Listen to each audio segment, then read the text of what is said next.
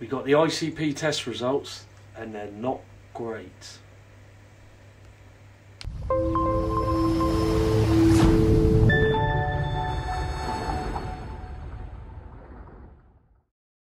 Hi everyone, it's Neil from Neil's Reef Aquarium. Hope you're all having a good week. Right, so it's going to be quite a quick video this week. I've got the ICP test results back, so we'll take a look at that. We'll take a look at the tank and the parameters.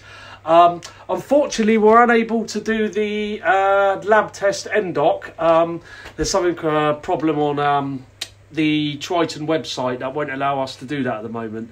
So we just got to hold fire on that. So I don't have any results. In fact, I haven't even done the test yet. I know I was doing it last week, but there was a problem with it. So so we're going to have to wait on that. I've emailed Triton, and I'm sure I'll get a reply back next week. So let's take a look at the results. Like I said on the intro, then it's not good. But let's have a look. Right, so I'm on the iPad here. So basically, you've got a few sections. So the first thing is the data. So basically, I don't know, I'm sure you all know, but I'll just explain. Basically, you want, wherever the green is, you want to be in the green. Where you don't want to be is obviously in the red. And if you're in the yellow or the orange, there's a slight problem as well.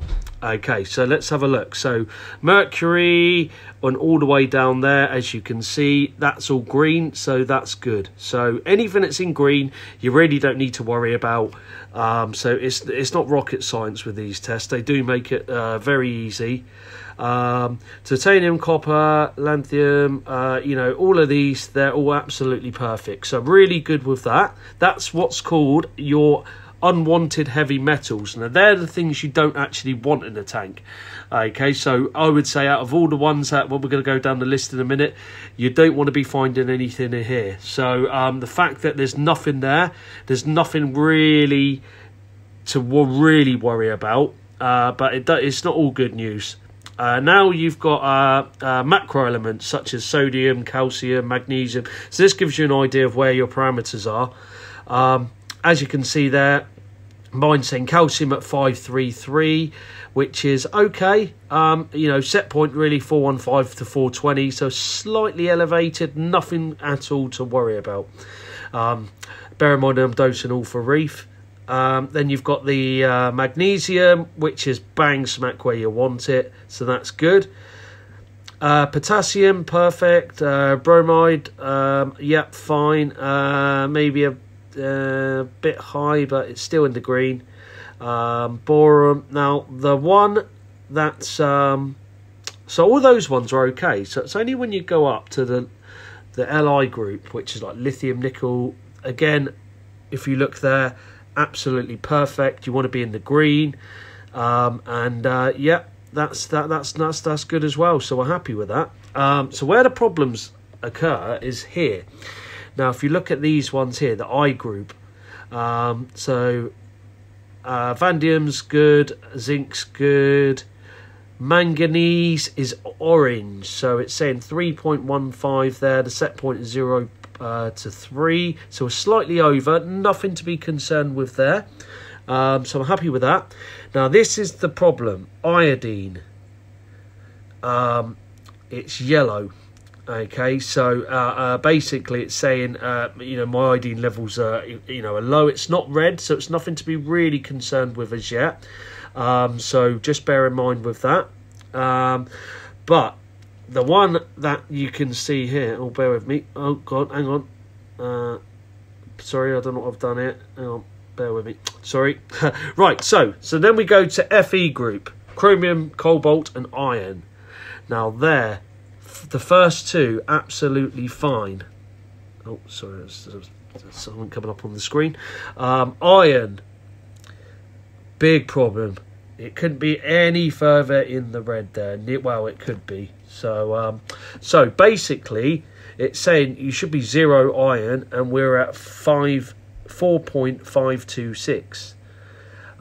So yeah, well, there's a serious problem there. So we need to look at, and it does, if you use ICP, you'll see in a minute what it actually tells you what else to do. So if we go back through the rest of it now, we're kind of in the green everywhere else. So I'm not really going to dwell on anything else. So really, the worst one was the iron, which was the red. Everything else was good. Now, iodine was low as well. So it says help. And then it will tell you. Basically, your iron levels are slightly elevated. Check for possible contamination source to help find the source of the error. We have listed most common sources. Then it says trace element overdose, stroke contaminations. Now that's what I think it is. I think it's down to using Alpha Reef, because I'm dosing Alpha Reef. I'm just obviously all the trace elements are incorporated in the Alpha Reef, and I think what's happened there is that I'm just getting a slight overdose with my trace elements. It says look for like metals and screws, things like that. I'm not convinced that that's the case.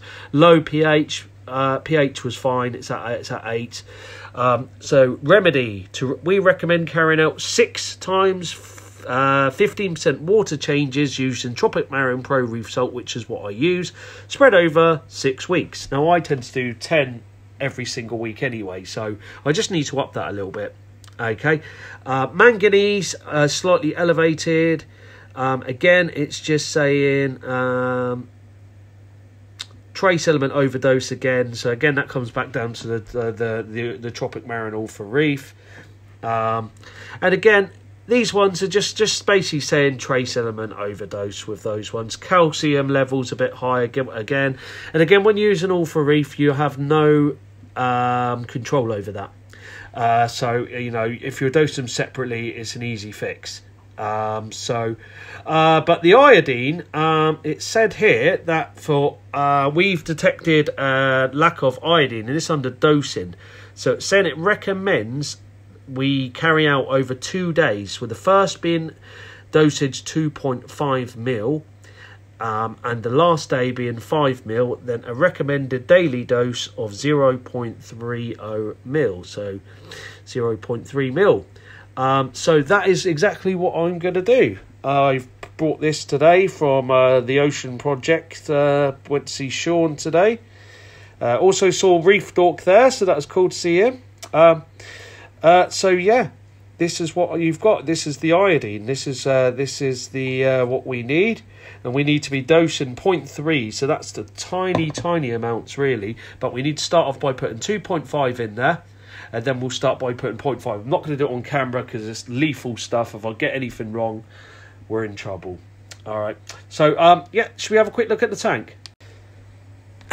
Tank's looking good this week. Nothing really to say. Obviously we can see the torch is pretty much dead now. In fact, algae's growing over that one, and this one's now down to its last head, so that's going to die as well, unfortunately. But we knew about that from last week. But it does show there's nothing serious in the contaminants in the water to really worry about. We are going to up the water changes, and we're going to start dosing some iodine. And I think, it isn't anything to be too concerned with. But, it's when you see something in red, you always do crap yourself because you think, oh, my God, how bad is this? Then when I consulted with Sean, it's not as bad as I initially thought. When I saw iron, I thought I'm going to have to search through my tank for a screw or something that's come off, and it could be the case. It may not be that. But, I mean, at the moment, it's... we're going to do the dosing with the iodine, and we are going to see how that pans out. But apart from that, tank's all looking good. I've done a water change this morning. I've done my testing. Testing's pretty similar to last week. Let's have a look what we've got here. So let's have a look at the parameters. We've got nitrates 25, so that's a bit high, but I always do the test before the water change. pH 8.01, phosphate 0.10, but I have changed my Roaphos and my carbon today, so that will bring that back down. That hadn't been changed for nearly 2 months, so that would explain that. Calcium 475, magnesium 1400, alkaline at 8.1, salinity 35.5. Again, we've done a water change around 34, so that should balance that out. So that's it really. Let's just go back to me.